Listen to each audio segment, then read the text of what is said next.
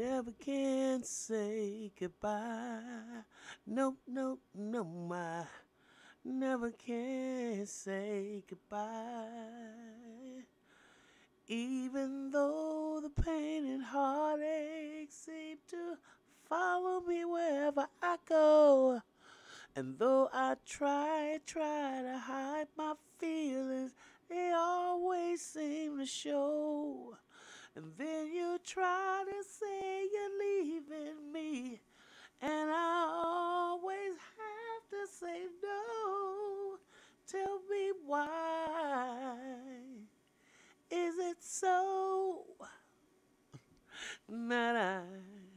That's the song I think about when I think about Hassan Campbell. Lord have mercy. Good morning, good afternoon, good evening, family. Welcome, welcome, welcome to this place I like to call the mental house, where we try to deal with these mentals because when you look at the community as a whole, you know we are so traumatized.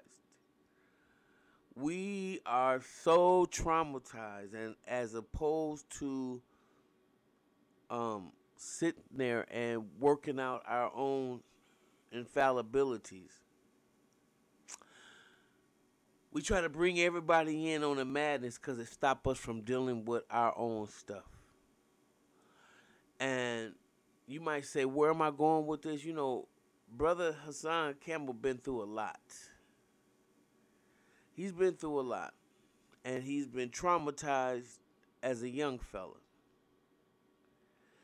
And that trauma is what a lot of us experience in this community. And we become adults and we don't know how and where to drop that trauma off.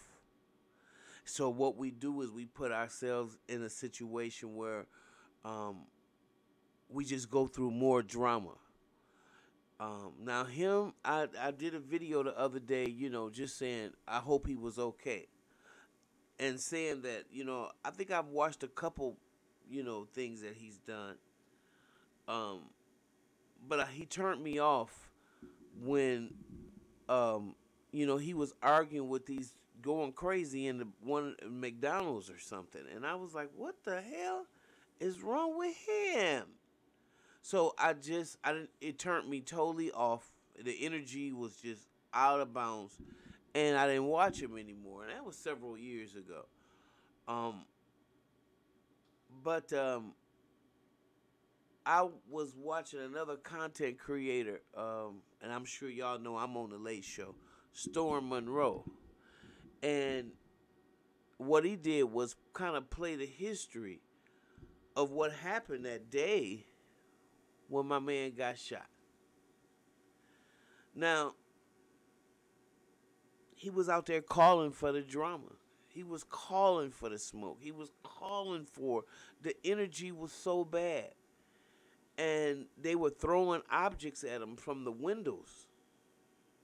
That's how bad it got. And he is so disturbed by what happened to him. He's from Bronx River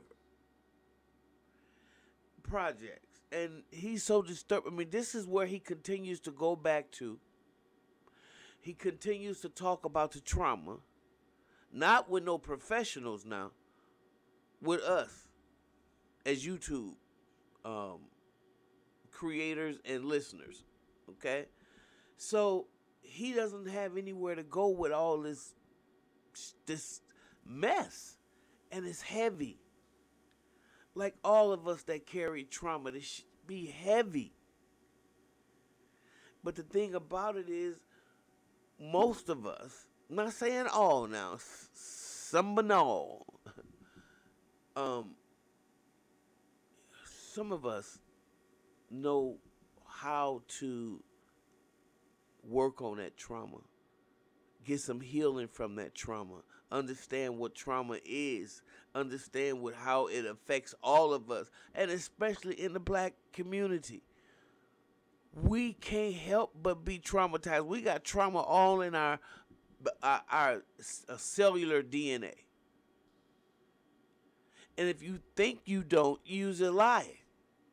You're very mistaken if you think you don't carry the drama and the trauma, not only that you done created on this chain of cycle of DNA, but that your forefathers and your ancestors then gave you. The trauma that comes from that pain body.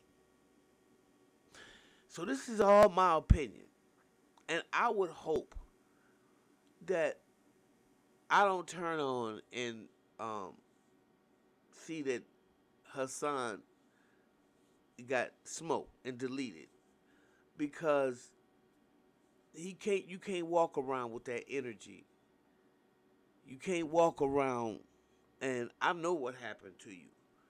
I deal with that all the time when I get a lot of emails from people from church, people who have been traumatized and victimized, and they don't have a place for that anger. A lot of them go to drugs.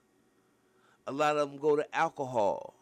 And I think that it seems to me that you have some, and I'm not a therapist, even though I I have dabbled in psychology.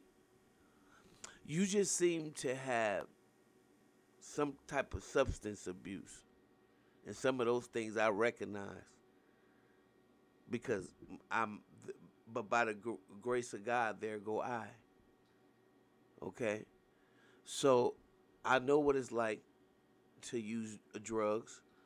I know what it's like to.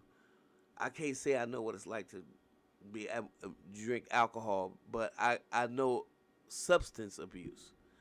And unless you get some help for it, unless you check yourself, before you wreck yourself, you're gonna be like out there bad. And that's how I see Mr. Campbell. And all I can say is, and this is the last video I'm gonna do about him, because y'all know this is something I don't do. But I'm just really concerned for this brother. It's like I'm just looking at, to me, you represent just what's going on in the hood.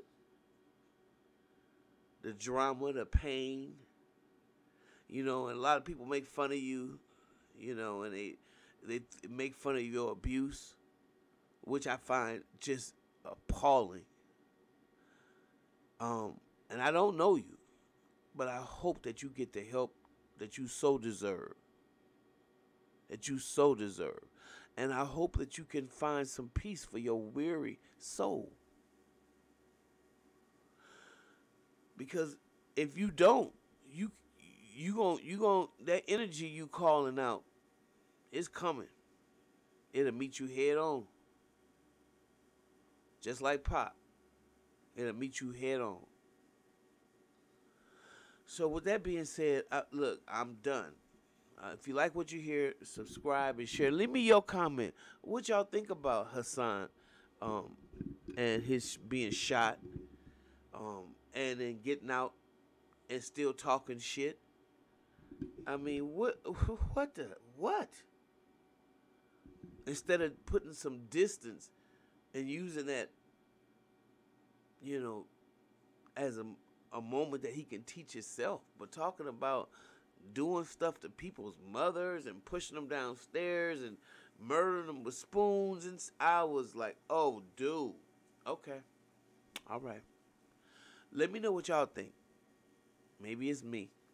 I done got a little old and cantankerous now, so let me know what you think. Okay? Leave your comment below. I really appreciate it. If you like what you hear, please like, please share, please subscribe to my channel. And I'll see you in the next one.